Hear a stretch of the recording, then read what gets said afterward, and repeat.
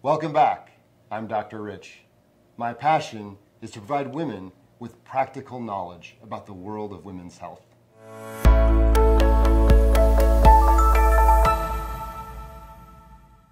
We're here today with our new nurse practitioner, Patty Castro. Patty, what brought you to come and join our urogynecology practice? Well, actually, I had heard about you many years.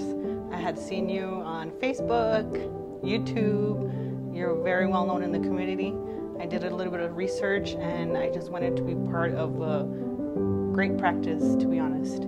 I wasn't sure if I wanted to be part of it until now that I'm part of it. I'm amazed of how things actually work out in the clinic.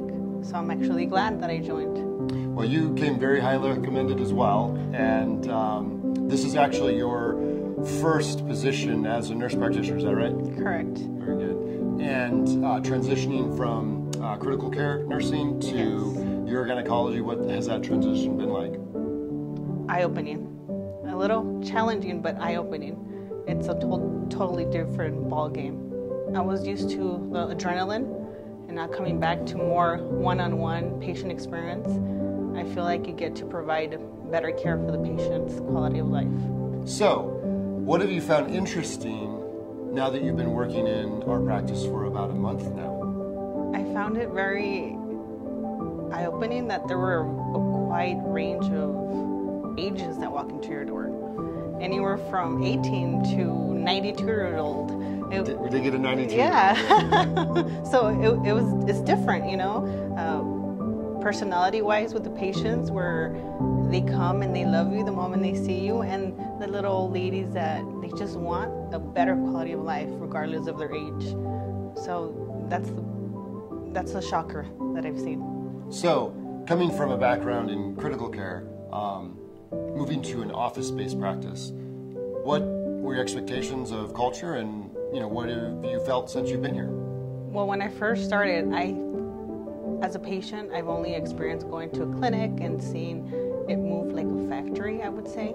So that's what I expected. But on the other hand, being there now, it's like everyone's a family.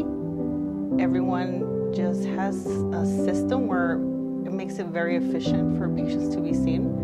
No matter how many patients want to be seen a day, they're there and they will be seen, and you give them your time, and it doesn't feel like you're being rushed. Like in critical care, in the ER, and the ICUs, it just feels like you have your time there with them and you give them your whole undivided attention, because the staff does such a great job in organizing everything, your surgeries, your procedures, which patients should be seen first. So it just feels so organized and it feels like a little family.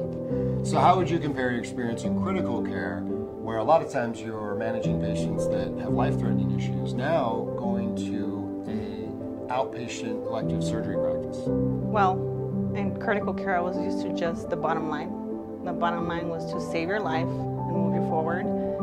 Never was the focus on quality of life, never. It was just about get them going, survive, next one. Now, after 10 years of being in the medical field, I turn around and see that it's not just about saving lives. It's about that life, that individual comes that they want to improve it. They want a better quality of life, and it's been a total 180-degree change. I think the biggest thing is that patients come with something very personal. They have a very personal situation that sometimes they don't speak about it to anyone. They come in having sometimes no expectations because they've lived with this for so long, and a lot of them don't really know the fascinating surgery that he could provide for them that no one else can. So their little situation, not little, but they were kind of putting it aside while they continued their life. Now they could include it in their life as something life-changing, because their quality of life is improving 100%, and that's not something that I'm used to. Thank you for joining us. If you feel this information was helpful, please hit like. And to learn more about urogynecology, prolapse, and incontinence, please remember to hit subscribe. If you have any comments, please go ahead and leave them in the comments section below. Thanks again.